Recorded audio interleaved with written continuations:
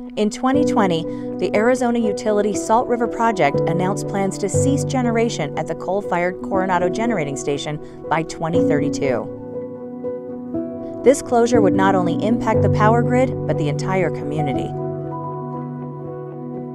To say that the power plants haven't had an impact definitely would be false. That impact is felt across the community, even if you don't work there. We have some of the best schools in the state, largely in part to Coronado. Closing the power plant could result in lost tax revenue and lost jobs. As residents leave to find work elsewhere, the community suffers. Because it's not just the fact that they provide jobs, but it's the fact that they provide good jobs. And so when people aren't worried about having to keep food on the table, those are the people that end up volunteering in your community. Losing those kind of people really hurts your community. The Salt River Project, the utility managing the plant, also recognized how the closure could affect the town. When the decision was made to close the coal operations, there was also a commitment made by SRP that we would come to the community, we'd give them plenty of lead time, and that we'd help and support them as they look to diversify their economy. St. John's and Salt River Project began work to diversify the town's economy and explore other options for using the infrastructure and workforce at the Coronado Generating Station.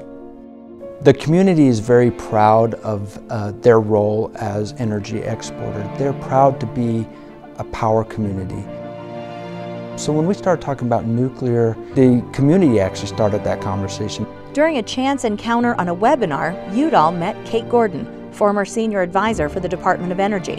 After the webinar, Gordon reached out to Udall to talk about the possibility of repurposing the Coronado Generating Station with another energy source. Sometimes you just need a little luck in your corner.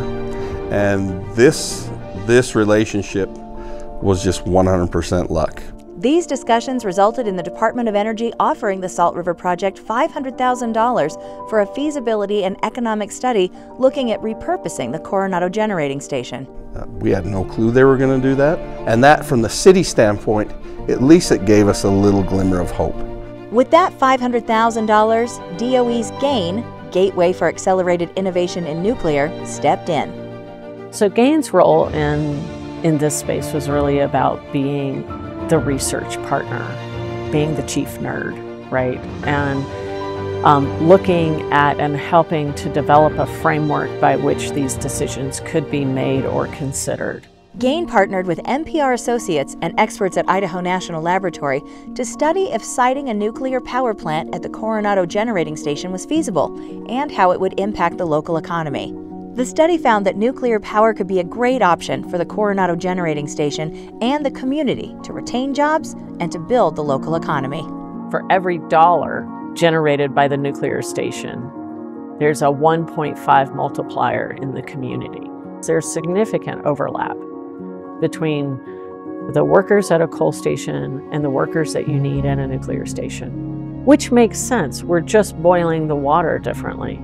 Meanwhile, Salt River Project and the St. John's community worked to reimagine the city's future beyond energy generation. So early on, it was an informal group. SRP started coming and talking to some of the local elected officials, and now we've formalized a group. The group really comprises of a lot of community leaders across the spectrum, and we've tried to engage them, and anybody who's willing to step up and work, and business owners and chambers of commerce and all the rest are part of this group, and it's a fantastic group that we have. As a result of this partnership, the team brought in broadband internet, something not previously available in the rural community, but something experts recognize as essential for bringing in new opportunities. Broadband is the #1 hurdle that has been identified by all the economic development professionals in this region for the last 10 to 15 years.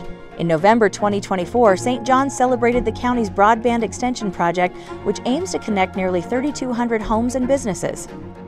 We would not have broadband coming to our area without the two power plants. There is still work to be done, both in St. John's and in other communities facing similar closures.